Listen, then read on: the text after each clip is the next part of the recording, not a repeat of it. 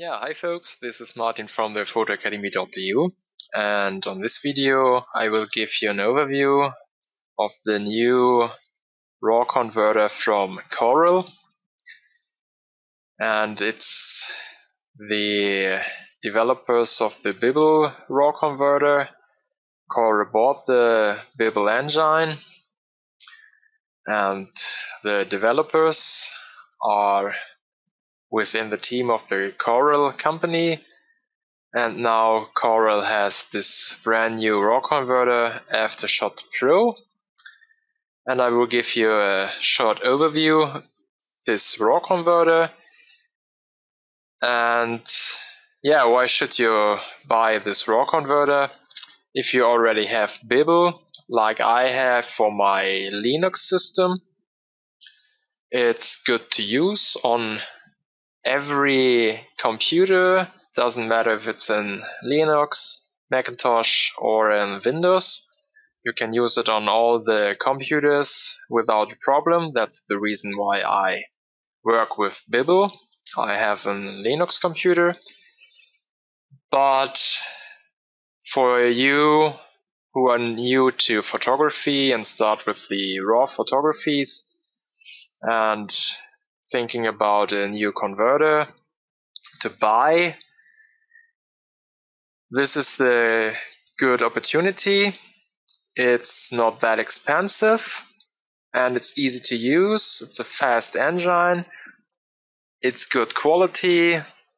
So you can download the program from the Corel homepage and you can try it.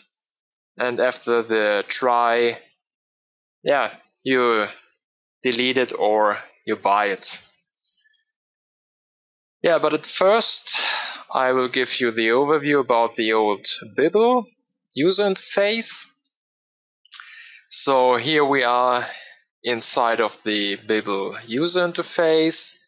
You have on the left hand side options for library or catalog system, file system, and for the output. I'm inside of the file system now. I choose images from my hard disk, but you can also import them to the library system, and it's similar to the Adobe Lightroom. But if you're working for clients, it's very easy to only open one file from the hard disk and work with it. On the right hand side you have some options. I have a lot more because I installed a lot of plugins into the Bibble RAW converter. But the first installation will give you everything plus one plugin. It's in black and white conversion. And then you have all the other options you can see here on the right hand side. You can change the view, you can give stars, flag it, you have a lot of options. What I like most of this program is that it's good for all computer systems, as I mentioned, and that you can work with layers. So you have your main layer, which is the raw image, and then you can create new layers and create styles onto that layers. And if you don't like them, you can delete them, or you can create another layer and give it another style, compare them, and so on. So that is what I like most. You can mask inside the layers, you can mask in or mask out some effects to your images. You have a lot of options with this program. Here in the standard menu, it's more for the fast processing of your RAW file. You can give a bit of a vibrance, you can change the contrast, you have fill lights, you have highlight, say rescuing if you need it, not for this image. Can change the exposure, brighten it up. You have sharpening, you have the option to noise reduction with the noise linear, and You have Noise Ninja already built in, but only a very small interface of the original Noise Ninja. So if you own Noise Ninja, you can go into this help option and register Noise Ninja to the Bibble, and then you have the full version of Noise Ninja, inclusive unsharp mask. You can use whatever you want, lens corrections, and you can see it's a Nikon D700 16-35mm, and you can correct this image or not, depends on what you like. Chromatic aberration, vignette correction, you can mirror your image on the fly, it's no problem with this. Tone options, color options, you can change every color, the style of it. Hue, saturation, vibrance, white balance. You have a very good color management. That's also one thing I like very well on this program. Yeah, this is the user interface of the old Bibble 5 Pro. So we can close it down and take a look on the Corel AfterShot Pro. And it's very similar to the Bibble engine, or user interface, sorry for that. So if you already have the Bibble, it's very easy to switch to the new one. Just now it's inexpensive to upgrade to the new Corel if you have a Bibble. If not, as I mentioned before, it's not that expensive to buy it from. You can download it, you can try it, and yeah, maybe you like it, like I do. Here you have the same option to have the library file system output here on the left hand side. You have the overview. You can open or collapse your file system on your hard disk. You have different options. You have a slideshow, full view. I will not switch now for the reason of the video, for the video window, but you can expand the window or collapse it or change the view of it.